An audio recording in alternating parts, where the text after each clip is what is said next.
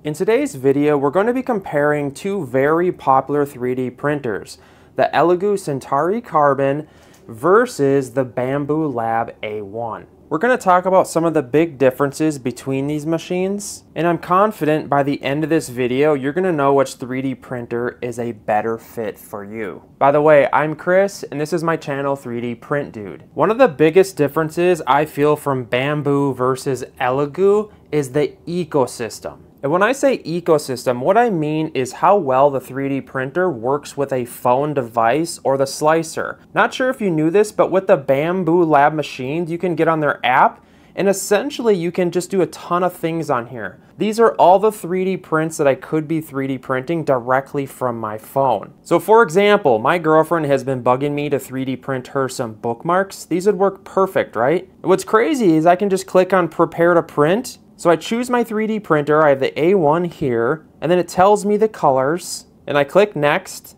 I then choose my printer, I then click on start print. And I think this ecosystem is truly a huge deal. I spend hours on the phone app looking for cool things to 3D print. That and I can directly 3D print things from my phone. So if you have children that are constantly looking to 3D print, this is huge. As far as Elegoo's ecosystem, it's just not as good, but this is actually a very new machine. And they've been adapting very fast. I don't think there's a phone app yet for the Centauri Carbon or the Elegoo stuff in general, but I bet it's to come. All right, so let's get into the dorky stuff here, and I'm just gonna go back and forth of the Elegoo Centauri Carbon versus the Bambu Lab A1. So first of all, this is a bed slinger, and this is a Core XY 3D printer. It is said that Core XY 3D printers have less vibrating and it has better layer line adhesion for that reason.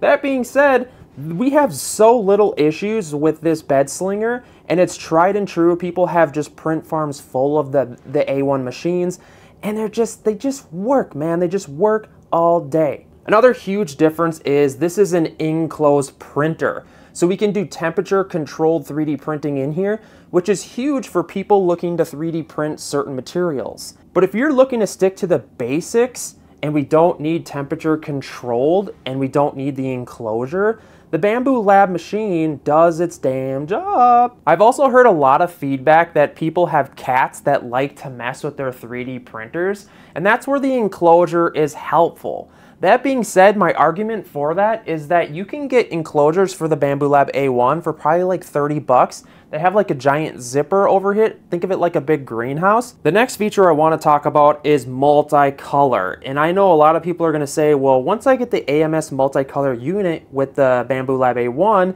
it's more money. But guys, I sincerely think that it is going to be completely worth it once you get into multicolor 3D printing, just because I've done so much single color printing.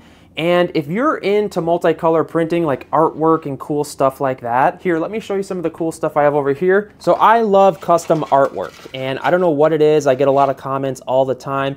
Chris, why don't you just print that on your printer? And I know, but I just love 3D printed artwork. So if you are somewhat into this type of thing, like look how cool that is. It's absolutely crazy. Like I made this for my dad. These are some coasters. He's on the fire department. This is of my daughter. You can make coasters, keychains, just so many cool stuff. But yeah, I think multicolor, it is totally worth the money with the Bambu Lab machine. But if, on the other hand, you find yourself just okay with single color 3D printing, you know, the Elegoo is a budget. It's just cheaper in cost, and it's, yeah. So I think it's also important to talk about price points. Even though the prices of this stuff constantly change, and I get comments of people saying, hey Chris, this price isn't correct, but right now we'll talk about it because it's kind of important. So this bare machine is $350 without the AMS unit, right?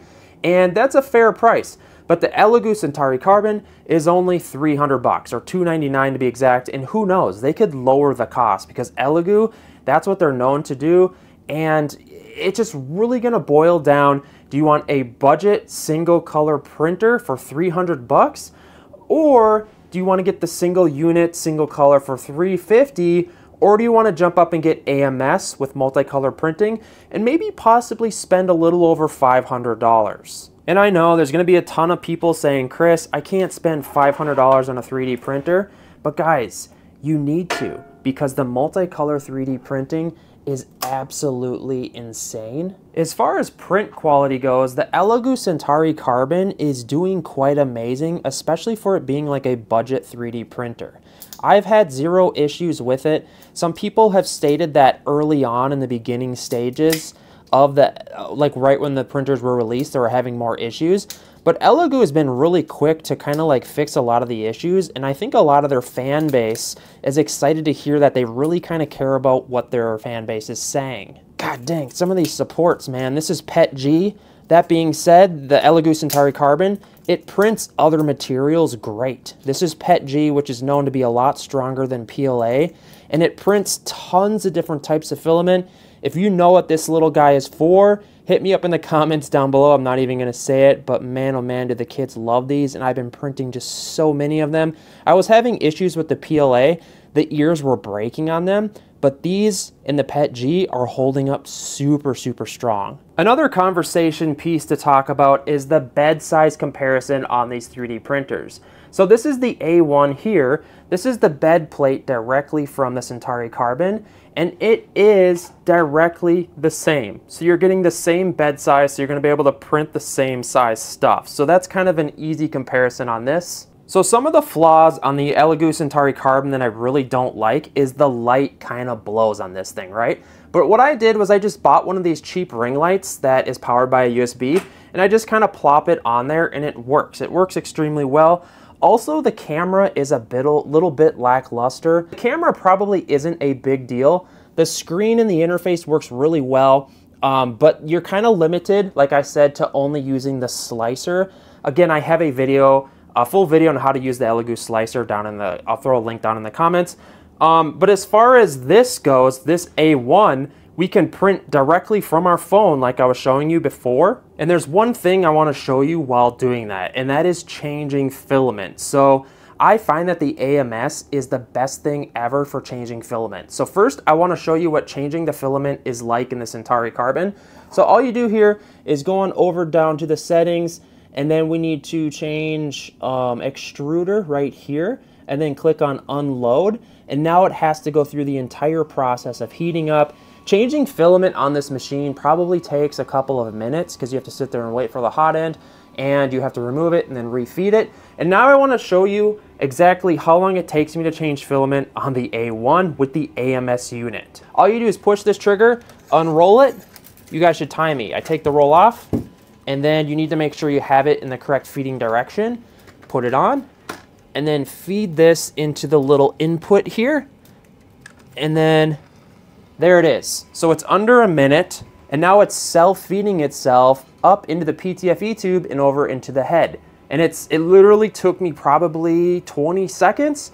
And I think that is worth noting, the time you're gonna sit here. I know you're gonna pay a couple $100 extra to get the AMS unit, but I think the time saved in changing filaments, I don't know, it's really up to you. Let me know in the comments if that's a deal breaker. It is a couple $100 cheaper, and if you're only printing single color, this is probably the machine, honestly. This was built to be a replica of the X1C or P1S platform. It's such a hard comparison, guys. The Bambu Lab A1 versus the Elegoo Centauri Carbon. It just depends what you're trying to do. Each of these 3D printers have different pros and cons, and I try to talk about each of them individually. Hopefully it helped you in trying to figure out which 3D printer is going to be a best fit for you. The Elegoo Centauri Carbon versus the Bambu Lab A1. I have probably 10 3D printers right now, and these are two of my favorite machines. Guys, if you're looking to buy, consider using my affiliate links in the description. I'm just a 3D print dude, nerd. I love 3D printing. Make sure to subscribe to the channel. Hit me up in the comments with your personal thoughts. I want to hear back from you guys.